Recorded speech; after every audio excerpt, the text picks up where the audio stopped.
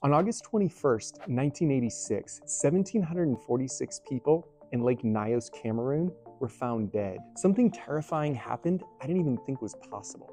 So what happened? Why did it happen? And can it be prevented? Let's come up with some experiments that'll help us explain what happened in the area surrounding Lake Nyos. I think I can show what happened in the village, but why it happened and what was going on in the lake, I've never seen anyone do, but I have an idea, I haven't tried. I think it'll work though. If it does, we'll have both what happened in the village and why it happened in the lake. So what happened? If I add a little bit of baking soda to a flask and then add a little bit of vinegar, acetic acid, we can produce some carbon dioxide.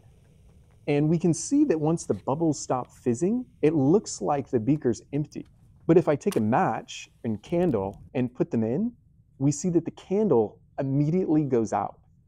What happens is that carbon dioxide is more dense than the oxygen and nitrogen in the air, so the carbon dioxide displaces the oxygen and nitrogen. And we need that oxygen that got displaced in order to breathe. Our mitochondria use that to make our energy. What could we do to make this invisible gas visible? Well, if we roll up a piece of paper, we can make what I've heard called a smoke waterfall. If we light one end, instead of the smoke drifting upwards like normally happens in convection currents, the smoke will fall downwards. Smoke falls right out the bottom. And if we put the smoke waterfall over our CO2 beaker, we can see that the smoke intermixes with the CO2, and we start to be able to see this invisible CO2 gas with the mixed smoke particulate. Normally the smoke doesn't just hang.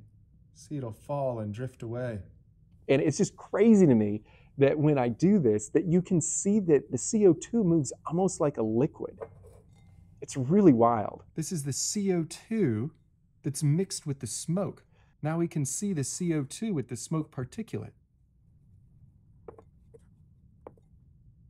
We can also show how dense the CO2 is here again by pouring some out. We can see that it falls out like it's a liquid, like water's being poured out or something.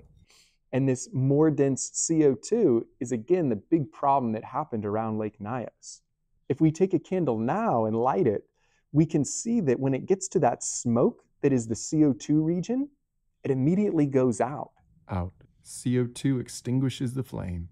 This is exactly what happened in the villages surrounding Lake Nyos. Now we can visually see that more dense CO2. It's about 44 grams per mole, and that's slightly more dense than the about 30 grams per mole that is oxygen and nitrogen that make up the majority of air. So the CO2 just bumps them right out of the way, and then there's no oxygen available to breathe. So now why did it happen? Where did the estimated 1.5 million tons of CO2 come from that filled up this area surrounding Lake Nyos? Well, it came from Lake Nyos. Let's see if we can see what happened. I got an idea here. I've never seen anyone do this, but I think it will work. If I take a density tank and I get some warm water on the left side, and then I get some soda, I got this Shasta Cola. The Shasta Cola is both cold and it's more dense than the water. Water is about 1, whereas the Shasta Cola is going to be slightly greater than that because it has sugar and other things dissolved in it. So we'll fill up each side of the density tank, and then when I lift the divider, what happens is we see the Shasta Cola start to slide underneath that less dense warm layer. And this is really cool because it starts to show us what is going on in Lake Nyos. Lake Nyos is about 200 meters deep. And when you get deeper, it gets colder, and there's CO2 that gets trapped at the bottom of that lake. And where's the CO2 coming from? Lake Nyos is on this magma-rich area that's pumping CO2 in it continuously. And so that bottom area continually gets filled with more and more CO2. It'd be like our Shasta Cola continually is getting more CO2. And eventually the liquid can't hold all that CO2. Or you can have some kind of disturbance. You can have like an avalanche or earthquake or heating. In this case, I have a Mentos that I'm going to drop in. So when we drop in our Mentos and we cause this disturbance, we can see what starts to happen. That CO2 that was trapped down in the high pressure, cold area at the bottom of Lake Nyos, it starts to bubble up. And as it bubbles up, it gets trapped, like we saw in our first experiment, is really dangerous for breathing. And we can even show it's dangerous in this experiment. If we bring a match in and bring it above the lake, we can see that the match goes out. The CO2 settled above the top of the lake and displaced that oxygen. So part 3, can this be prevented?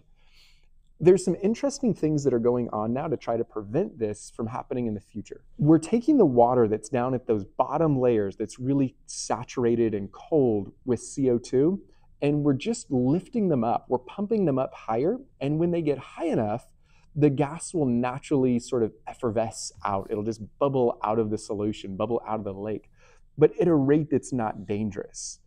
The problem that I've read in some of the papers seems to be that that's not going quite fast enough. So we're still getting buildup of CO2, but not as fast because we're off-gassing a lot of it. The general consensus that I seem to be finding is that we need to do more of that and do it a bit faster. Well, what would you do? What ideas do you have? There's certainly other solutions, and maybe you got a great idea that could maybe be implemented around Lake Nyos. Well, try this experiment yourself.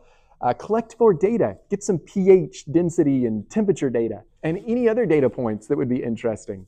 Stay curious and subscribe so you don't miss any upcoming experiments that we got going on. I'll see you soon.